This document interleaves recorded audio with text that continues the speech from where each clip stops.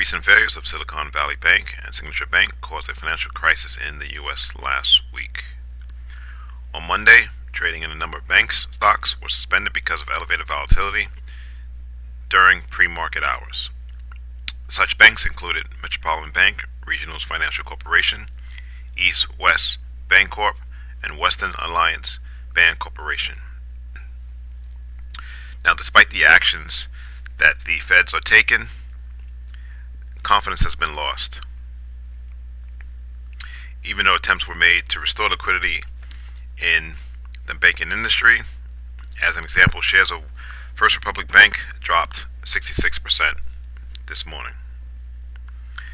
As a result of all the unrest in the U.S. banking industry, the price of Bitcoin is still rising.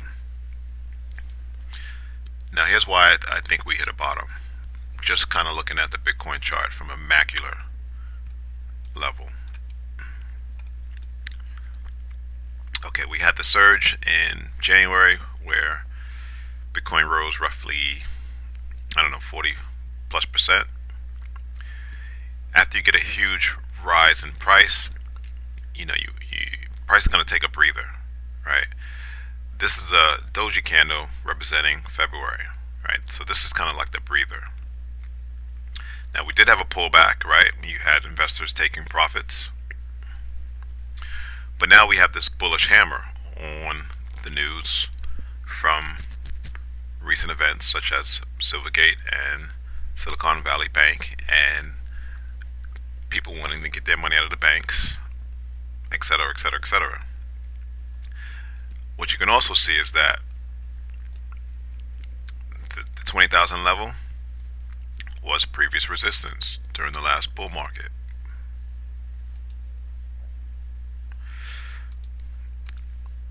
And what did we do in March so far? We came back down, tested it, and now we're up several thousands of dollars. Now, I'm not saying that we're not going to retest the lows near 16,000, or even go a little bit below that, maybe to 14,000, where you have this other pivot high. But what I am saying is that we bottomed. And you have to put this into perspective. Even if we drop $10,000,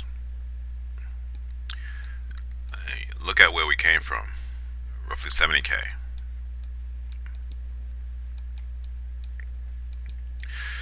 Now, if March can close above the downtrending 13 simple moving average, that would even be more bullish.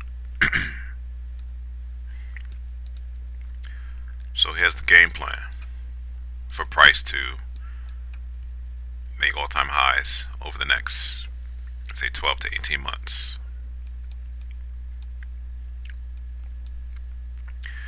We need to close above the 13 simple moving average. Once we do that, expect to test at $30,000. Once we breach this level at 30,000, look for price to move higher. There's going to be some resistance, but not much, at 38,000. Once that's taken out, you're going to have a resistance at 48,000. Once that level is taken out, you're going to have a little bit of resistance at 58,000. Once that's taken out, you're going to have then resistance at 68,000.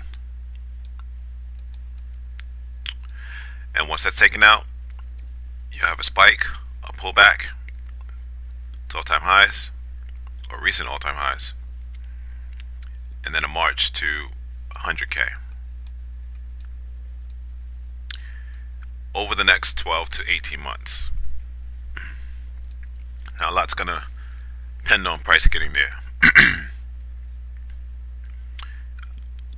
Obviously, you have the Bitcoin halving event coming up next year.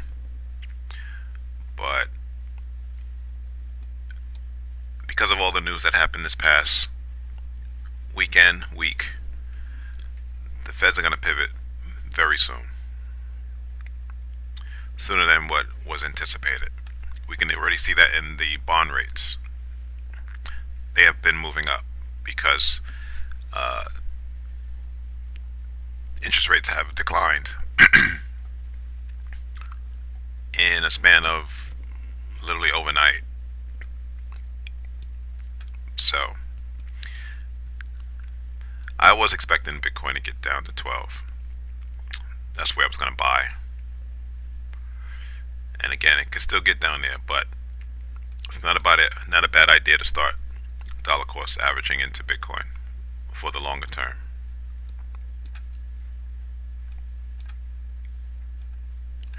Let me know what you think in the comment section. Thanks for watching. Subscribe, and please hit that